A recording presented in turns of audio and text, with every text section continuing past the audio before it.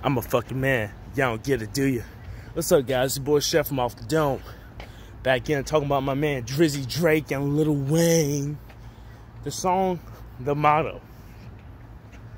The Motto, does it hold up? Short answer, yes it does. The Motto was arguably one of the songs that I think it helped push Take Care's first week sales. Other than, Take Care, the actual single off it.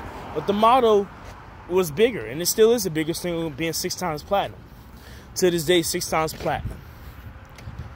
The song was one of the few hip-hop and R&B songs that year to be in the top 20 year-end list of the Billboard Hot 100.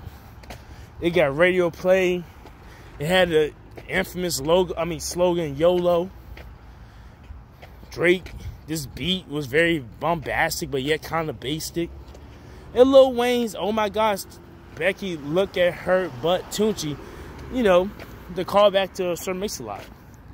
So, it was a lot of things in this song that were quotable. A lot of people remember the verses to this day. And if you play this song in any place, there's going to be a decent amount of millennials that are going to start rapping these verses. So, I think when I do these episodes of Does It Hold Up, it really does matter about how impactful the song was. Does it still have impact today? And do people remember it? But as for Drake's The Motto, yes it does. That's all I got to say. It's your boy Chef from Off the Dome. Peace out.